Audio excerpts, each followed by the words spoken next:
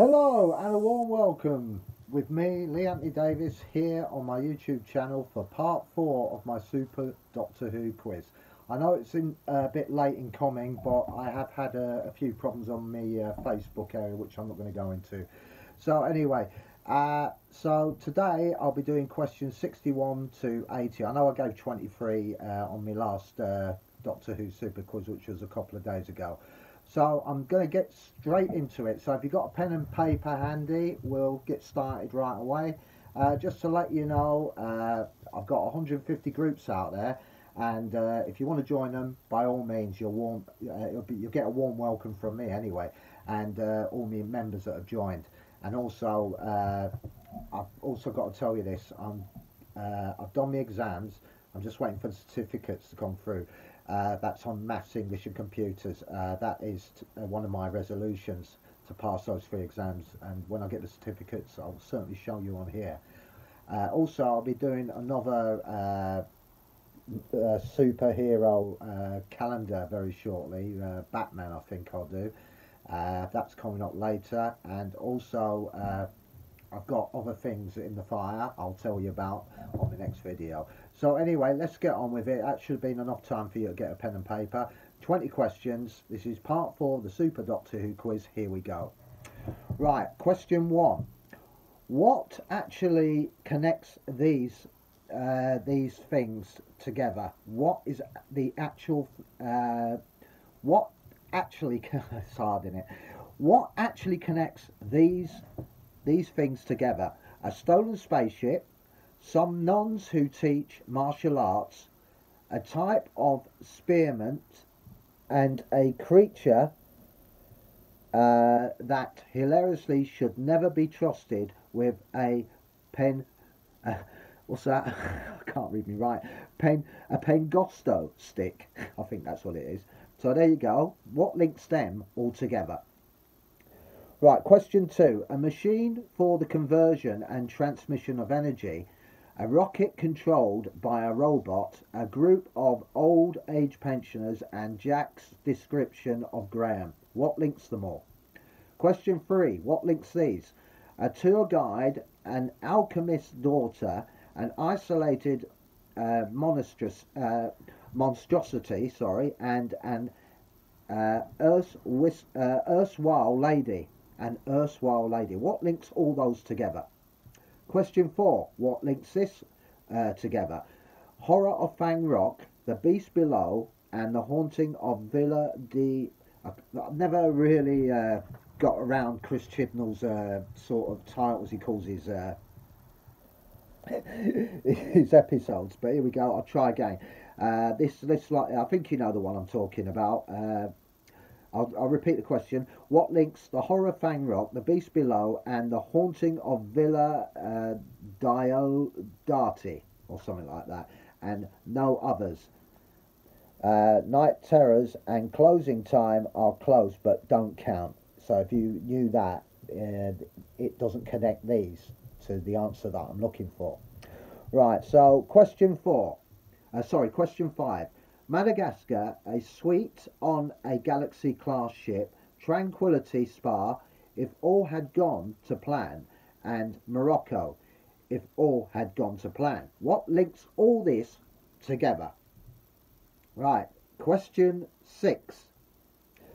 Hakim's instruction to Alexa, a night in Gabriel's chases, according to the Doctor, Winston Churchill's hand weapon of choice, and the very first word of The Stones of Blood, Part 2. So I'll get looking at your DVDs on the Tom Baker episode. The first word will link all these together.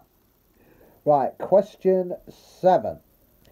An interplanetary spaceman on a mission, a missing astronaut, and a rude man on the telephone. What links them all together? Question 8. Daniel Barton, Walter Simeon, an army captain, a storeholder, and a censorite. What links them all together? Question 9. What links all these together? A nurse fleeing from the cyber wars, the sister of a medical student, and an accursed pirate. Finally, question 10 on this section. What paradox do Astrid Peth and C have in common? That's the character that was played by Kylie Minogue in Voyage of the Damned, by the way. What paradox do Astrid Peth and C have in common? C, as you know, was played by Stephen. Oh, I forgot his name now. Doesn't matter. It doesn't matter. You know who I'm talking about. Right. Question 11. This is a new section. What I want to know is what landmark the Doctor visited for the first time since the City of Death. This is the Jodie Whittaker adventures, by the way. So if you watch the Jodie Whittaker ones, you'll probably get the answers. So I'm going to say that question again. What landmark did the Doctor visit for the first time since the City of Death? Question 12. What weapon was used for the first time since the Mark of the Rani? Question 13. What cyber weakness was mentioned for the first time since Nightmare in Silver? Question 14. Which indigenous race was mentioned for the first time since The Deadly Assassin? Question 15. Which character was mentioned for the first time since The Five Doctors? Question 16. Which character was mentioned for the first time since The Celestial Toymaker? Question 17. Which historical figure did the Doctor mention for the first time since The Vampires of Venice and then meet a few stories later? Question 18. Which literally, I mean, well, it is literally, isn't it, with the way I'm bloody pronouncing these words, but I'll say it again. Which literary character was mentioned for the first time since Extremis, or Extremus, or Excrement, as I like to call it. Extremis, I think that's how you pronounce it. That's another Chibnall adventure. I'll repeat that one again. Which literary character was mentioned for the first time since Extremis? To hell with it. Let's move on. Extremis, I think it is. Question 19. Which literary character was mentioned for the first time since The Terror of the Autons, although the character's creation was glimpsed in the 1966 television movie? And finally, we get down to question 20. Here we go.